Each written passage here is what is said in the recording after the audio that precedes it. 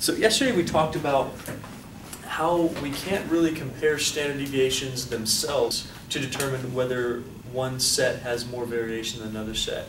And I think the last thing I gave you was a coefficient of variation. Did I give you that? That's one way to do it. It's not a very practical way because we don't use it for anything else. It basically just changes the standard deviation into a percentage based on the mean. It says how much your standard deviation is varying comparatively with another set. Now what we're going to do today is come up with the last thing we did on standard deviation, which was I gave you some example. I said find out what percent of the data falls within these two numbers. Do you remember that? We found the distance and we divided by the standard deviation that said, oh, you are 3 standard deviations away. Therefore, 99.7% of your data falls within that range. That's what we did last time. That process right there is a very good process to let us calculate what's called a z-score. We're going to talk about that, and what a z-score will do is allow us to compare two data sets directly to see which one has more variation, and that's an important thing for us to do. So that's kind of our idea for section 3.4 here.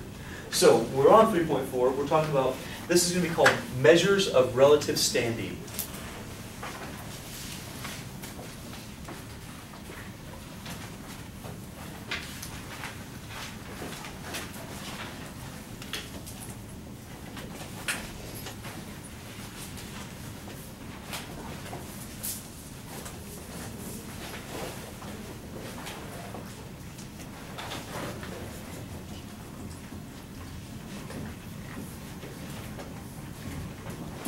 And what we're going to be doing is comparing measures between or within data sets. That's what the relative standing means.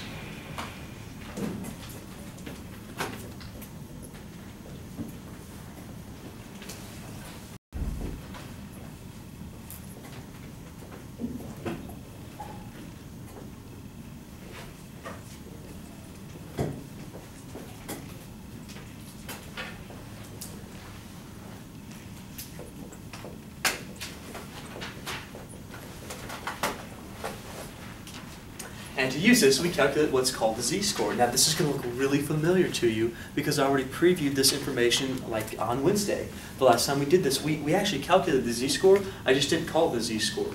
I said, let's find out how many standard deviations away from the mean we are. That idea is a z-score. So when I ask you on your first test, which I will, what is a z-score? You are going to tell me a z-score is the number of standard deviations away from the mean. Or more specifically, the number of standard deviations a particular data value is away from the mean. Are you all clear on that? Okay, don't say I didn't tell you. It's on the video now. I can prove it. I can prove it's on there. That's going to be on your test. I'm going to ask you, what's a z-score? And you go, oh, I don't know. You go, okay. It's the number of standard deviations away from the mean a data value is.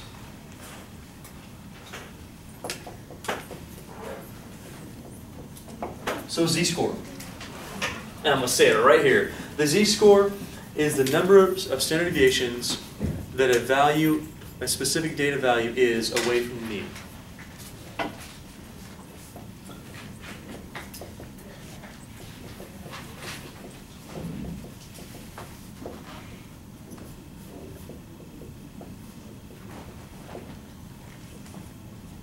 By the way, what letter do we use to represent our data values in this class? N would be the number of data values we have. I'm talking about particular data values themselves. X it is. So the number of standard deviations, a data value, that's our x's here, is away from the mean.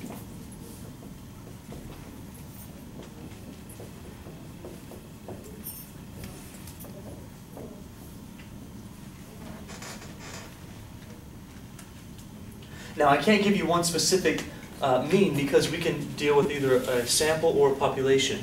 Now in this case, unlike the standard deviation, you calculate the z-score exactly the same for the sample as well as for the population version of a z-score, okay? So it's not like you have to do anything different.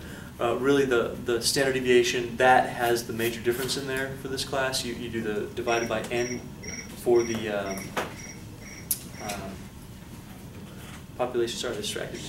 And you do the n minus 1 for the sample. You got that? So that's a difference there. For a z-score, it really doesn't make any difference. So the number of standard deviations away from the mean, that gives us our z-score. So for our sample and for our population, it's going to look a little bit different, but the way you calculate it is identical. So for our sample, we'll have z, that's, well, z-score. Here's how a z-score works. What we did last time is we found the distance between a data value and the mean. How can you find a distance between two numbers? Say it louder. Yeah, you're going to subtract them. Do you remember doing that? We subtracted. I don't remember the numbers exactly, but we subtracted the large value minus the mean. We got that distance there. I think it was 24 or something. That was from last time. So we're going to subtract. And we say, okay, take your data value, subtract your mean. By the way, for the sample, the mean is going to be what? Good. So in our example from last time, we subtracted that value. By the way, what was the, let's do that again so you can kind of see it. Can you tell me what range I gave you?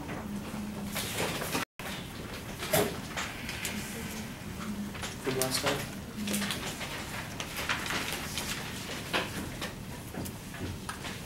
Don't recall it once. You gave 34 and 58. 58. 58 was the upper, or 58 was the mean? 58 was the upper. And 24 was your... 24? Well, 24 was your range, but your two numbers were 34 and 58. Your mean is 34. Okay, what's the lower number? 10. 30. 10. There we go.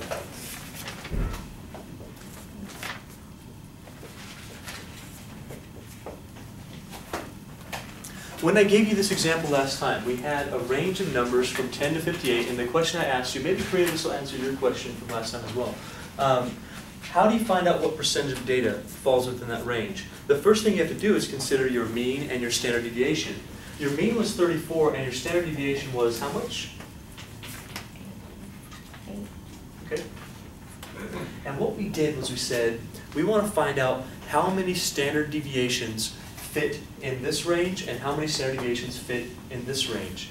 In order to do that, the easy way, instead of just adding, going 8 plus 8 plus 8, that's 8, whatever. You don't want to do that, it takes too much time and you're not going to be accurate if it doesn't go in exactly. Because you go, what if it listed at 59? You go 8 plus 8 plus 8 plus 1? That doesn't really work that well, okay? We want to have like at least a decimal here. So instead of doing that, we go, all right, let's figure out how far this is from that. And in order to do that, folks, how do you figure out how far 34 is from 58? That's what we're doing here. We're taking the x value, which in this case is 58. We're subtracting our mean, which in this case is 34. That gives us 24.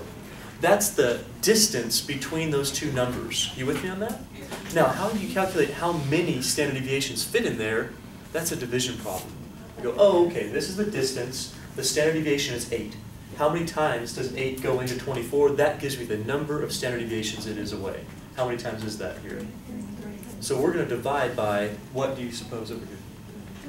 Not 3, because this is a specific sample. This is the standard deviation, that's right. So we divide by, 8, and we get 3. So our standard deviation is 8, we divide by that, we get our 3 out of that. So here we'll divide by our standard deviation. Again, we're using the letter S because we have a sample. But you're going to calculate the population exactly the same way. You'll still have a Z, you'll still have an X, because the data value doesn't change its variable.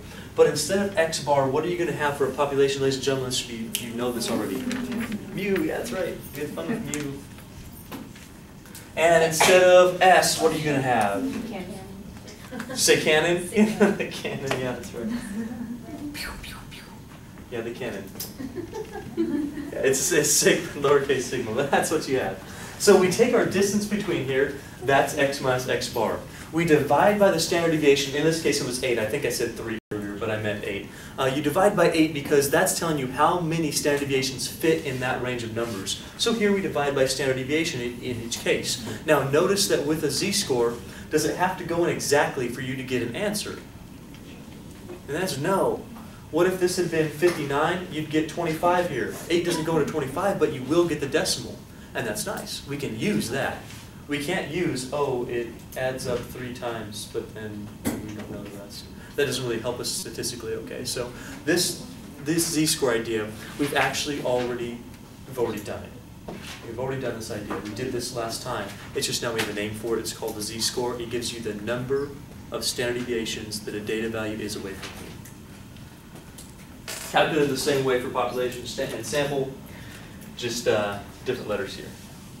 And what this does is it allows you to really easily compare the variation of two different samples or two different sets or populations.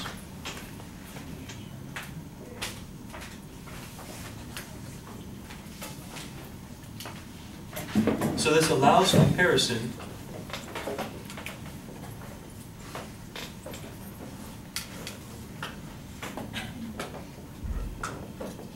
of the variation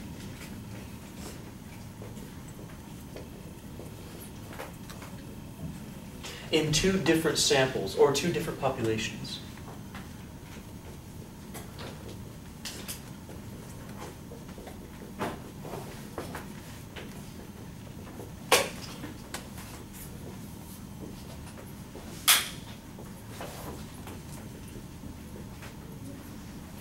Now you said two different samples and two different populations. Does that mean you have to compare a population to a population, or can you compare a population to a sample? No, you can. Yeah, you can. If you know the sample, or know the whole population, sure. If you know those z-scores, you can say this population has more spread than the sample does. It'd be interesting to find out if you had a sample and you had a population. Well, for instance, let's say that Merced College was the population and this class was a sample. It would be very interesting to consider the z-score of you guys for some characteristic and the z-score of the population if you had all that data. It'd be interesting to see if they were exactly the same or not. If you were a random sample, it should be pretty close, right? It should be. We'll talk about sample size later on, but our sample size would be big enough for us to hopefully get that. Now, is it going to be exact? No, but it should be hopefully pretty close. We'll also do some other things statistically that will allow us to make that transition between samples and populations more easily, where we can say, okay, even though we have a sample, this data can represent a population very, very well. So to answer, I really spoke a long time about answering the question, but yeah, you can. We'll do a lot more than that, but yeah, you can. Let me give you an example of doing this, okay? So we're going to compare the heights of two people. Now this data is old. Do you know Miami Heat, right? Do you watch basketball at all? You see, I don't like basketball, but I know a little bit about basketball because I used to play until my coach cut me from basketball in 6th grade. And got mad. Whatever. He goes, "You got a lot of heart, kid, but man, you suck." 6th grade, come on, it's short and fat. Anyway, made me cry a little bit.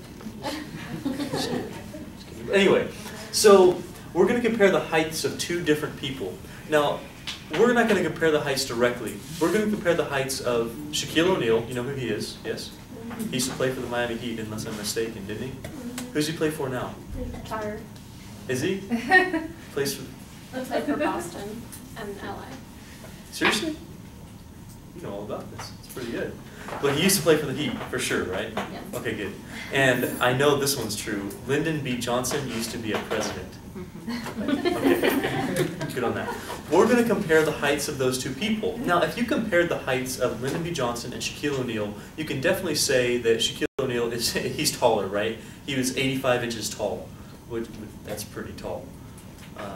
Now, Lyndon B. Johnson, he was only 75 inches tall. So clearly Shaquille O'Neal was taller than him.